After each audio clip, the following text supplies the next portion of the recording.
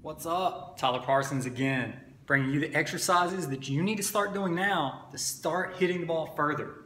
So if you're looking for something on technique, on what to do and how to hone that in, this in the video. Let's grab our medicine ball, let's get outside and start doing these exercises. So I've got my 10-pound medicine ball. We're gonna do a keg throw, okay? The number of times that you've seen this video on my channel, countless. So if you still haven't started doing them yet, quit being lazy and get started, okay? We're gonna go down, we're up, exploding, throwing as high as you can. Get out of the way so that it doesn't hit you, back down. Total body, trying to explode. Use those legs, posterior chain. We're looking to explode up, extend through that back, throw the ball, all right?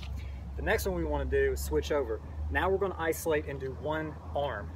We're going from here, we're down, pushing, throwing straight up. You can tell that ball didn't go as high because it didn't take as long to get back down.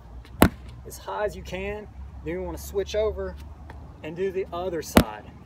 We want the body to be nice and even, especially when it comes to producing power. Make sure that we don't have anything set up for injuries.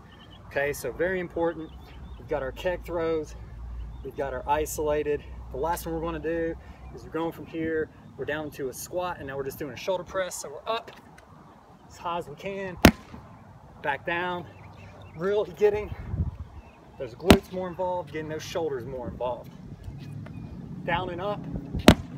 Definitely something you need to add to your workout today so that you can start hitting longer drives.